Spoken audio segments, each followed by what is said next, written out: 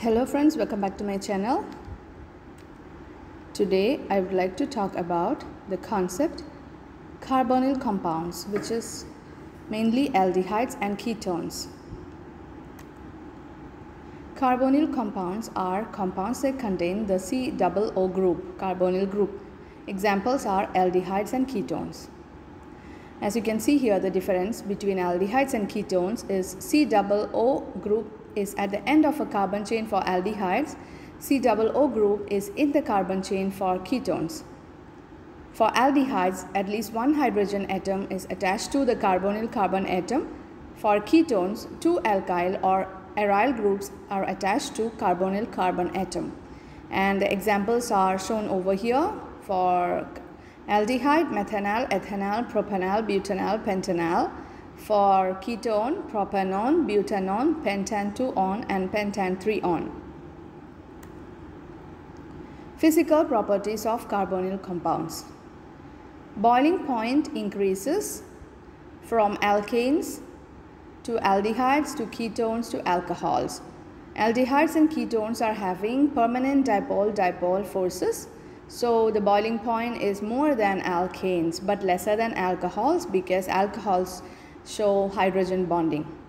Solubility of smaller carbonyl compounds completely soluble as they form hydrogen bonds with water molecules, and therefore they are good solvents for polar and non-polar solutes. Larger carbonyl compounds, polar nature decreases and non-polar nature increases. Ability to form hydrogen bonds therefore decreases. Preparation of aldehydes and ketones. Aldehydes and ketones can be made by oxidizing primary and secondary alcohol respectively. The oxidizing agent used is either acidified potassium dichromate K2Cr2O7 or acidified potassium manganate 7 KMNO4. Preparing aldehydes. Primary alcohol plus oxygen atom from oxidizing agent gives the aldehyde and water. For example, propan-1-ol on oxidation gives propanal and water. The oxidizing agent used is a solution of potassium dichromate 6, which is orange, acidified with dilute sulfuric acid. To make the aldehyde, the primary alcohol is heated gently with acidified dichromate solution. The reaction mixture turns green as the orange dichromate ions are reduced to green Cr3+ ions. Oxidation of a primary alcohol. The acidified oxidizing agent is added 1 drop at a time to the warm primary alcohol. The aldehyde made is distilled off as it is formed in the reaction vessel. This method works because the aldehyde product will always have a lower boiling point than the alcohol reactant. If the aldehyde is not distilled off as soon as it is formed, further heating with acidified dichromate solution will oxidize the aldehyde produced to a carboxylic acid. The apparatus used to prepare a sample of ethanal is shown in the figure. The figure says distilling off and collecting the aldehyde ethanal, which is formed in the mild oxidation of a primary alcohol ethanol. The aqueous ethanal formed smells like rotting apples. How to prepare ketones. Secondary alcohol plus oxygen atom from oxidizing agent gives ketone and water. For example, propan-2-ol on oxidation gives propanone. Once again, the oxidizing agent used here is a solution of potassium dichromate 6 acidified with dilute sulfuric acid. Then comes the oxidation of a secondary alcohol. To produce a ketone, acidified oxidizing agent must be heated with a secondary alcohol. The reaction mixture in the flask will change from orange to green. Unlike aldehydes, ketone formed cannot be further oxidized even if you heat the reaction mixture under reflux and add excess oxidizing agent. Therefore, we do not need to distill off the ketone product immediately. The next is the reaction of aldehydes and ketones. CO bond of the carbonyl group is highly polarized due to the oxygen atom being more electronegative. This causes the slightly positive carbon atom to be susceptible to nucleophilic attacks. Nucleophiles are something that carries a negative charge. Therefore, carbonyl compounds will undergo nucleophilic addition. Reduction of aldehydes and ketones. Aldehyde plus reducing agent gives primary alcohol. Ketone plus reducing agent gives secondary alcohol. The reducing agent used is usually an aqueous alkaline solution of sodium tetrahydroborate NaBH4 or lithium tetrahydroaluminate LiAlH4 in dry ether. The reduction reaction is carried out by either warming the aldehyde or ketone with an aqueous alkaline solution of sodium tetrahydroborate or adding lithium tetrahydroaluminate dissolved in a dry ether such as diethyl ether at room temperature. The organic solvent has to be dry because lithium tetrahydroaluminate is a more powerful reducing agent than sodium tetrahydroborate and reacts vigorously in water. Example, ethanal on reduction gives ethanol, which is a primary alcohol, and propanone on reduction gives propan-2-ol, which is a secondary alcohol. Nucleophilic addition with HCN. Aldehydes and ketones also both undergo addition reactions with hydrogen cyanide. In these reactions, addition of HCN takes place across the C-double-O bond. However, the attack is by a nucleophile, not an electrophile. We can show this using the nucleophilic addition reaction of the aldehyde propanol when heated with HCN. The HCN is generated in situ in the reaction vessel by the reaction of potassium cyanide, KCN, and dilute sulfuric acid. Hydrogen cyanide is not used alone because it is a poisonous gas. Instead, it is produced from the reaction between sodium or potassium cyanide and sulfuric acid. The solution will contain hydrogen cyanide and some free cyanide ions.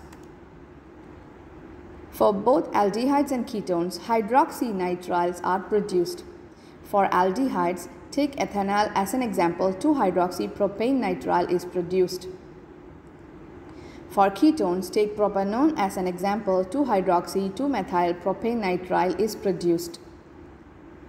This nitrile group can then be easily hydrolyzed to a carboxylic acid. You can also hydrolyze the nitrile group by refluxing with dilute alkali such as sodium hydroxide solution. In this reaction, a sodium salt of the carboxylic acid COONA is formed. Now comes the mechanism of nucleophilic addition. Electron deficient carbon atom is attacked by the nucleophile Cn-, which is step 1. Step 2 is the negative ion formed then picks up a hydrogen ion from hydrogen cyanide or from the water. Test for aldehydes and ketones. Test for carbonyl group using 2,4-dinitrophenylhydrazine or 2,4-DNPH. 2,4-DNPH can be used to detect the presence of carbonyl group. The structure of 2,4-DNPH is shown below.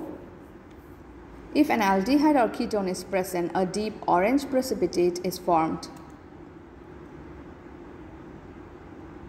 A condensation reaction occurs when a carbonyl compound is added to 2,4-DNPH. During this reaction, a water molecule is lost. The final compound is seen as orange-yellow precipitate. Other classes of organic compound that also contain the carbonyl group, such as carboxylic acids and esters, do not form precipitates with 2,4-DNPH. How to distinguish aldehydes and ketones? Aldehydes can be further oxidized to form carboxylic acids, but ketones cannot be oxidized easily. We can use this difference to distinguish between an aldehyde and ketone in simple chemical test. The two most common tests involve mild oxidation using Tollens reagent or Fehling solution. Test given only by aldehydes. The first one is Tollens reagent. The reagent used here is solution of silver nitrate and aqueous ammonia. Gives excess AgNH3 twice plus ion. Aldehyde plus Tollens reagent gives you a silver mirror. That time Ag plus is reduced to silver and aldehyde is oxidized to acid. 2Ag plus RCHO gives 2Ag plus RCOOH and H plus. If you take ethanal as an example, the equation is shown over here. Ethanal on reacting with Tollens reagent gives silver mirror and ethanoic acid followed by ammonia and water. The before and after observations when Tollens reagent is warmed with an aldehyde such as ethanal is shown here in the figure. The next test is using Fehling solution, which is copper sulfate in ammonia solution. Aldehyde plus Fehling solution give red precipitate. Cu2 plus is reduced to Cu1 oxide and aldehyde is oxidized to acid. 2Cu2 plus RCHO gives 2Cu plus RCOOH plus H plus. Take ethanal as an example. You will get ethanal by treating with Fehling solution gives a red precipitate of Cu2O and ethanoic acid. The before and after observations when Fehling solution is warmed with an aldehyde such as ethanal is shown over here. How to deduce the presence of a CH3CO group in an aldehyde or ketone? This is done by iodoform reaction. Triiodomethane, also called iodoform, forms a yellow precipitate with methyl ketones. Methyl ketones are compounds that have a CH3CO group. Ethanal also contains a CH3CO group and therefore also forms a yellow precipitate with iodoform. The reagent is heated with an alkaline solution of iodine. This reaction involves a halogenation and hydrolysis step. In the halogenation step, all three hydrogen atoms in the methyl group are replaced with iodine atoms forming a Ci3 group. The intermediate compound is hydrolyzed by an alkaline solution to form a sodium salt RCOO- Na and a yellow precipitate of CHI3.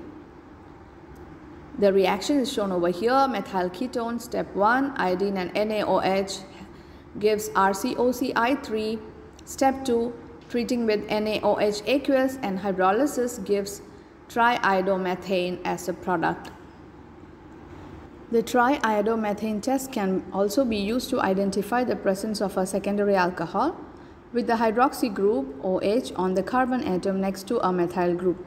This CH3CHOH group is firstly oxidized, which forms a methyl ketone RCOCH3, which will form a yellow precipitate when reacted with alkaline I2. The products of the reaction are the yellow triiodomethane precipitate CHI3 and the sodium salt of a carboxylic acid RCOO- Na+. That's all. Thank you so much for watching this video.